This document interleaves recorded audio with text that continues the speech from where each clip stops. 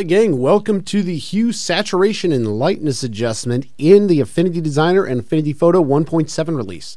So I wanted to combine Affinity Designer and Affinity Photo because they operate the exact same way in this video, and I think this is a huge upgrade in terms of my workflow. I hope it is to yours too.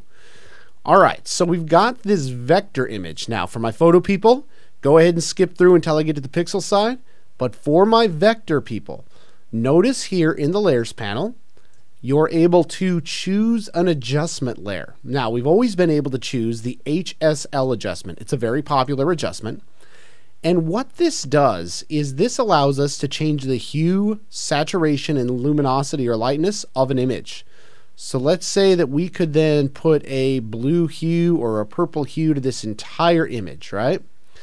So what this adjustment now allows us to do here is we can target a certain color. So this red heart, if I want to target the red, I just hit the red, and now these weird sliders appear. Now if I just targeted the red, watch this. I can change everything, right, to a blue, but you see how it's affecting a lot of other things? And why is that? Well, because brown is largely composed of red. So what you want to do, you want to take these sliders and you want to hug them up so that only the red is affected. Now my way to do this, because I've been playing with it a couple days, is I make an adjustment and then I manipulate these sliders until my image doesn't turn. You see how my image began to turn? If I just wanted to target my red, I would leave these sliders right here. That's really as tough as it gets. Now, you can turn down the opacity of this adjustment. You see how we added some blue to the red and got purple? If you wanted to make that a little less purple, you could always drop the opacity down, and eventually you'll get back down to the red. And of course, as always, you can change the blend modes. All right, so that's the first one. Now let's take a look at this in a pixel image. This is for my photo folks. All right, so now we've got a yellow image here with some red, and we've got some green. Those that understand color theory know yellow and blue make green.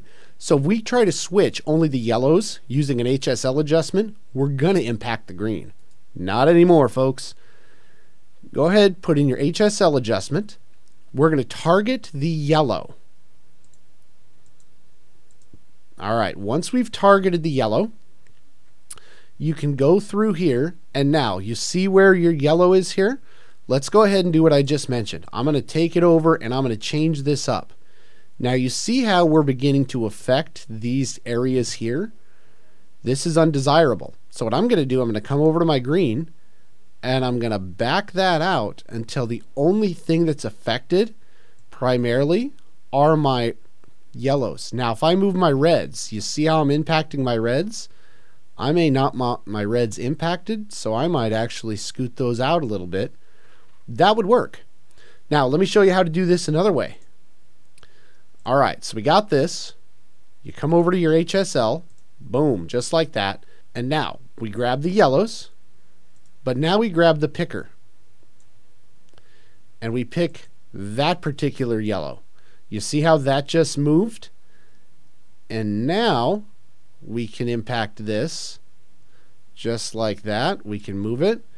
And now we can shift our greens just a little bit. So you can be terribly surgical with this picker the way that you want it. So that's how to use the HSL adjustment in both Affinity Photo for pixel work and Affinity Designer when it comes down to your vector designs. I hope you learned a little bit about the update to 1.7. If you want more videos like this, subscribe to 7th Season Studios. And if you're looking for the best training on Affinity Photo and Affinity Designer, including the 1.7 updates, go ahead and click on the link below for a special offer for our YouTube family. All right, we'll see you in the next one.